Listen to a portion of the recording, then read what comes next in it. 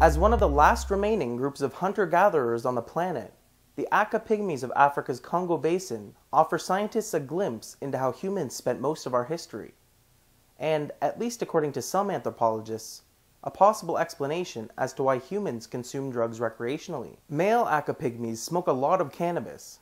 In fact, about 70% of pygmy men consume the plant, while only about 6% of pygmy women are reported to smoke cannabis. And according to a study recently published in the American Journal of Human Biology, the Aka's cannabis use is medically beneficial.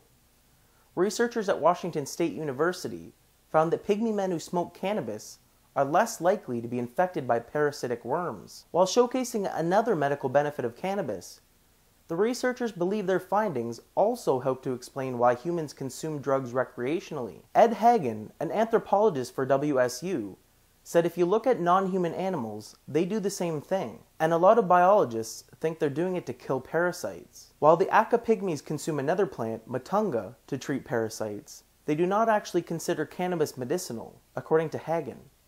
However, he claims they consume the plant unconsciously to fight parasites. So while the Aka Pygmies may not be intentionally using cannabis medicinally, subconsciously they are self-medicating.